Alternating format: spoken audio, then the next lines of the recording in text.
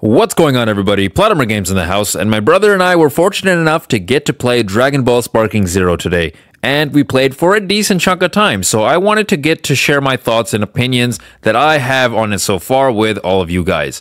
We basically hopped right into the story mode and got through most of Goku's story, so I feel like I've experienced the combat enough to where I can have initial thoughts, statements, and opinions that I'd like to make, both the good and the bad. So prepare for some of my opinions and spoilers, although not too many big ones, I think. Firstly, I think the game, for the most part, looks and plays great. Goku and everyone he's up against in this version of the story mode seems to play very, very fun, and on top of that, in a way that's faithful to the manga and anime, with them having some of their most recognizable attacks. Control-wise, if you played a lot of Budokai Tenkaichi 2 and 3, I feel like you'll be able to pick up the controls pretty quickly like I did, but there's definitely enough changes in the gameplay to where it's definitely not mastered.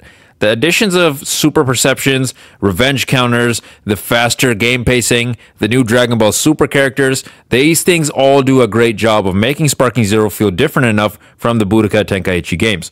Personally, I still suck at the game, so I'm still not in a position to be calling out possible combat errors and glitches where they could be, just skill issues on my part. But with that being said, I did feel like every once in a while there were some small frame rate drops here and there, but there definitely wasn't anything too serious.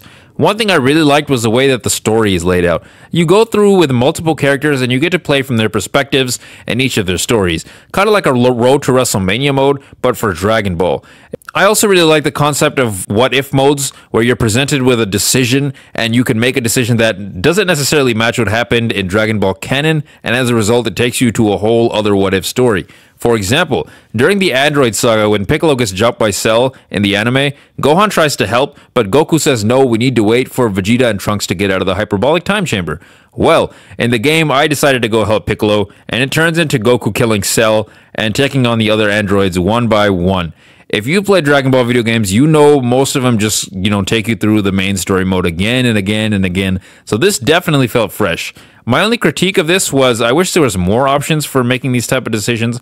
Right now, it just seems like you can only really do this in certain times, which is like once an arc for each character. But it would be really cool to see way more options. I also noticed that after I finished the what if Android part, that I had to go back and actually finish the canon storyline instead of being able to go through the Boo arc, continuing this what if arc.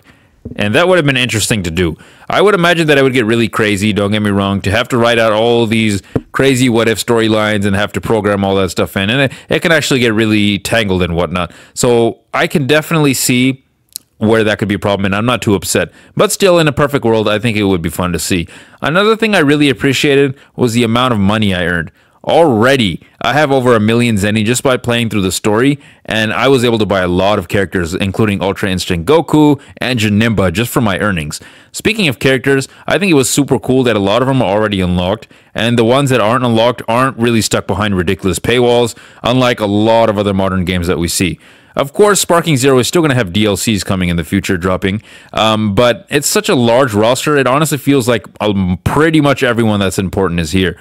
One thing that I felt needed some updating was the character select screen.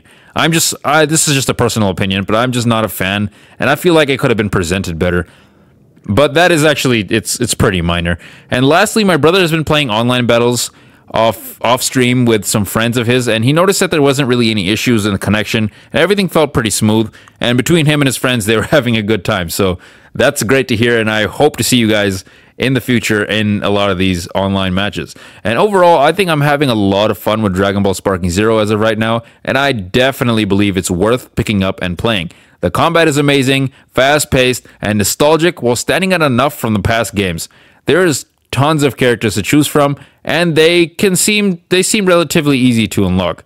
For now, I'm going to keep playing the game on stream so we can experience it together, but after I play through it thoroughly, you can bet I'll do a proper review, so like, comment, and subscribe for that, and be sure to catch my streams of Dragon Ball Sparking Zero. Let me know what you guys think of the game so far. Are you liking it? Why or why not? Let me know in the comments. This is PlotArmorGames signing out, and we will see you guys in the next video.